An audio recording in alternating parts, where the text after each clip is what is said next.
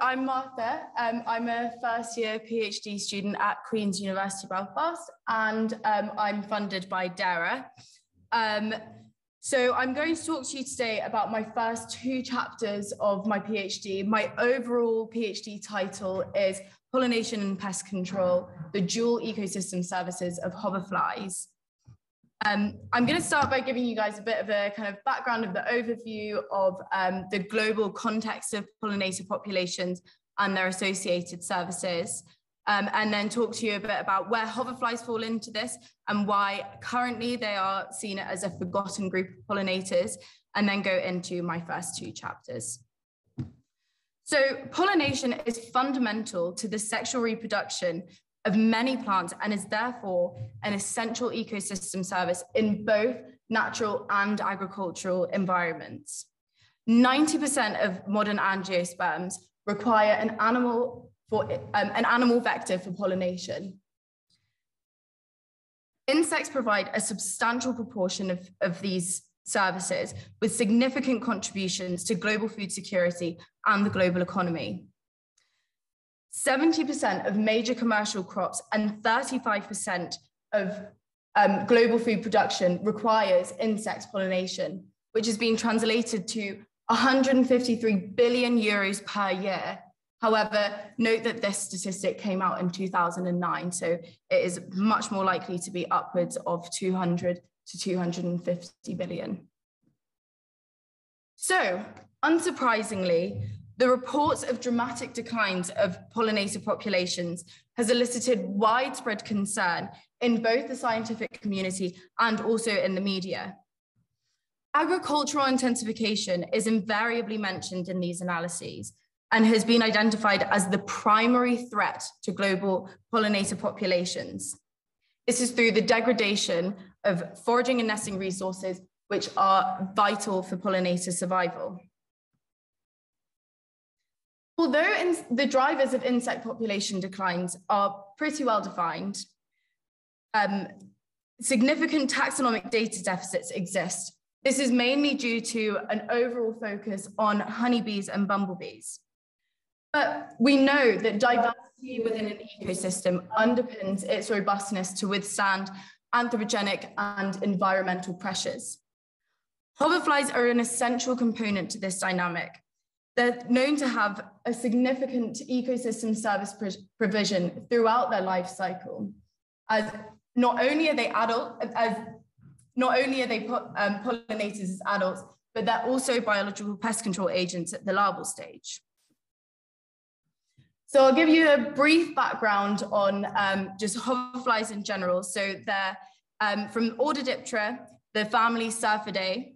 They're known to be relatively species rich with over 6,000 species globally, 890 species in Europe, 283 species on the British Isles, and on the island of Ireland, there are 181 known species.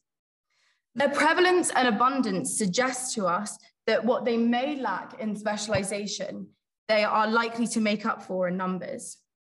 However, they're grossly under-researched within the context of their ecosystem services, and so are often regarded as a forgotten group of pollinators.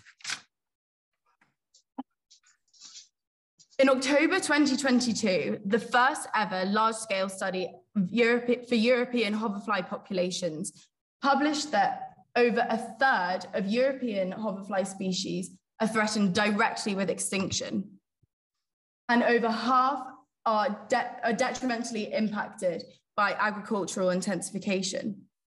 So it's likely that these research shortfalls that I previously discussed are likely to be carried into the conservation management of pollinator populations.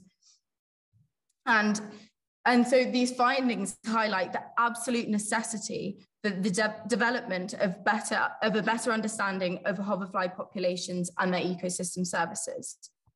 However, I would like to note that to date, no overview of the conservation assessment has been conducted for Irish populations. However, I do know that the red list is due to be published at some point soon.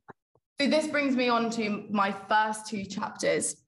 So the aims for my first two chapters are to document the behavior of hoverflies through video observation and quantify the behavioral variation between species. So this refers to my first chapter specifically. My second chapter will then bring in this idea of investigating the pollination efficiency within hoverfly populations and how pollination efficiency varies between species within the context of their pollination behavior, with my overall objective being to evaluate the extent to which species-specific behavioral mechanisms and variations are related to pollination efficiency.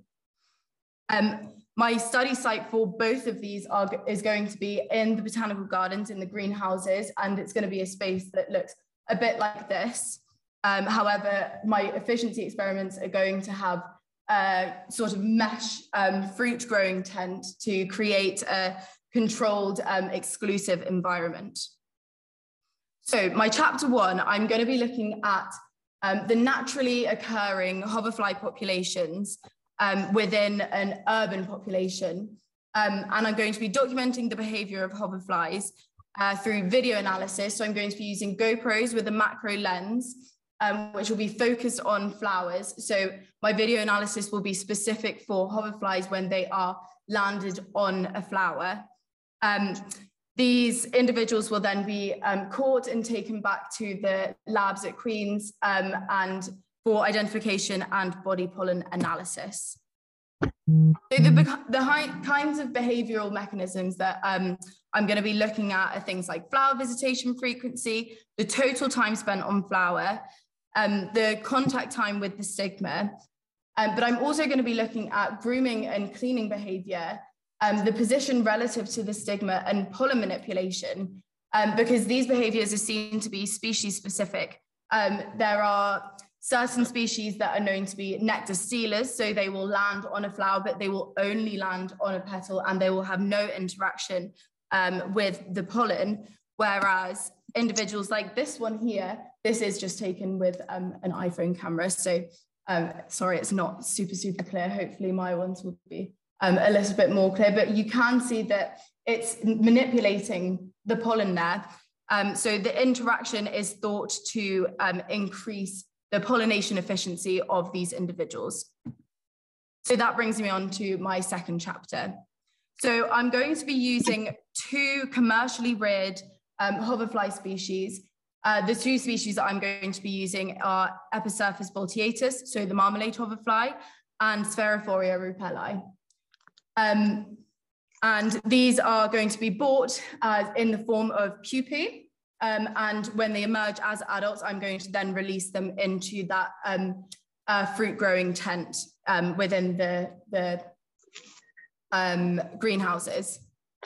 So pollination efficiency refers to the relative ability of a forager to successfully pollinate flowers per unit time.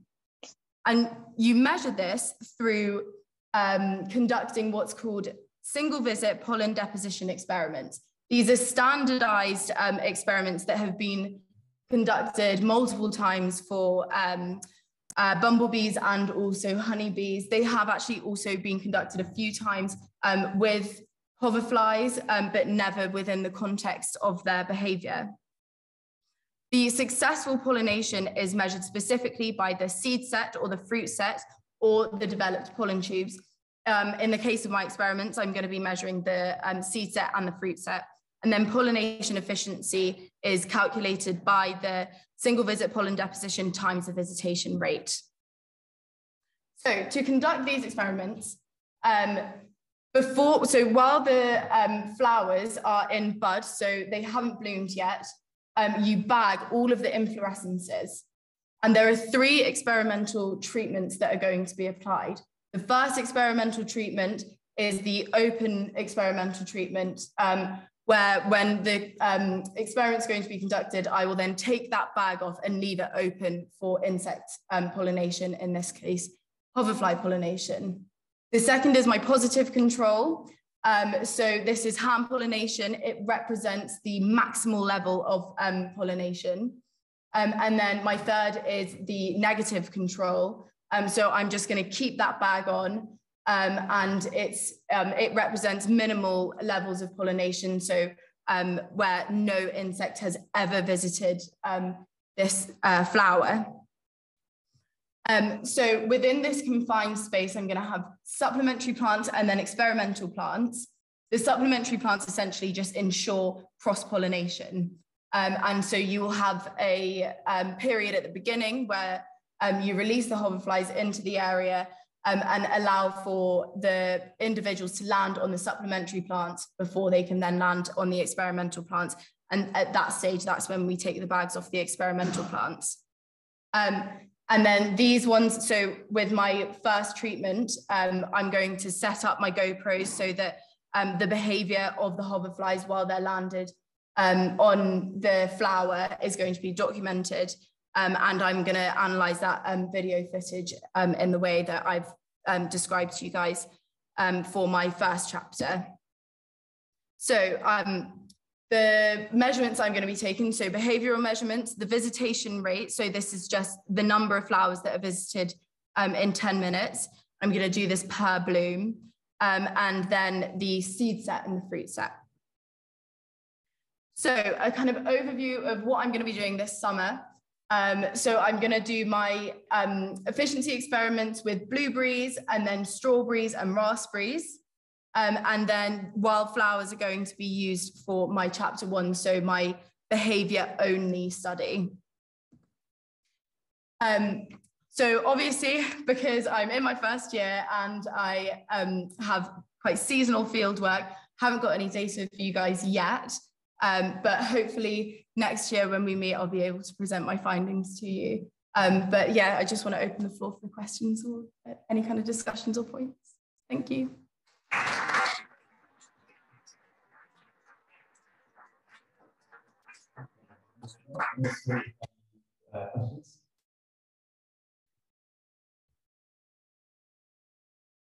Yeah, I might be getting ahead of myself here, but are you looking for sites that you can apply this research in the field? Yes, absolutely. For my second field season, I am very much looking for sites, especially I'd like to look at efficiency within the context of apple orchards.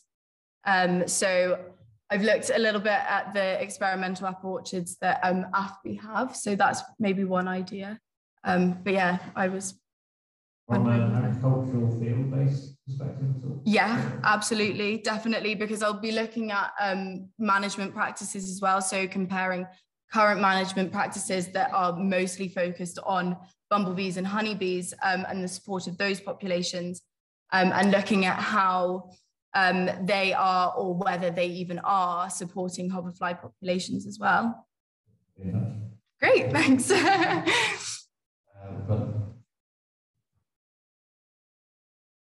I was just wondering what was behind the decision to use the surface of the atlas and spirophore as the model organisms for your work? So it's kind of what's available to us, really. Those are the two species that are used, they're commercially reared and are ordered by commercial kind of companies within the UK. But those species are used for their pest control services rather than their pollination services. So they're aphidophagus. So basically, they're used to control aphid infestations.